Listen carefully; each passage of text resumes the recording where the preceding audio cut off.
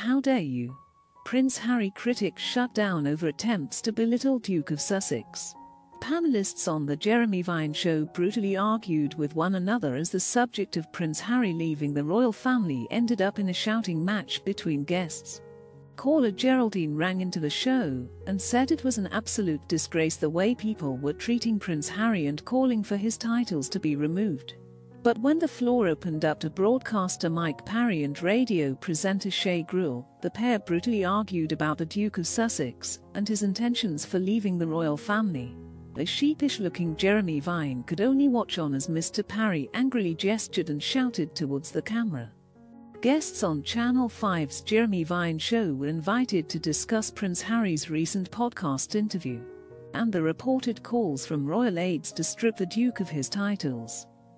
Caller Geraldine told the show, "They're just picking the bone off him now, and I think it is an absolute disgrace.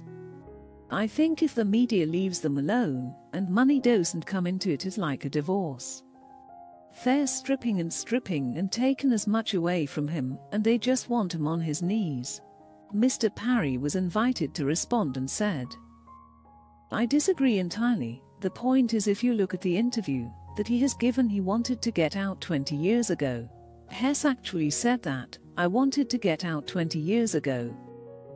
So the last 2 decades of his life have been an absolute sham. Hess just been pretending to be a royal when he wants to go. If he wanted to get out, he should've got out when he said to himself, I'm an adult now, I want to get out, not go to America and sign up with Disney for millions of dollars." But as Mr. Parry was delivering his passionate monologue, Ms. Gruhl could be heard in the background challenging the broadcaster. She could be heard saying, 20 years ago he was dealing with his mother dying. How dare you say that about a young man?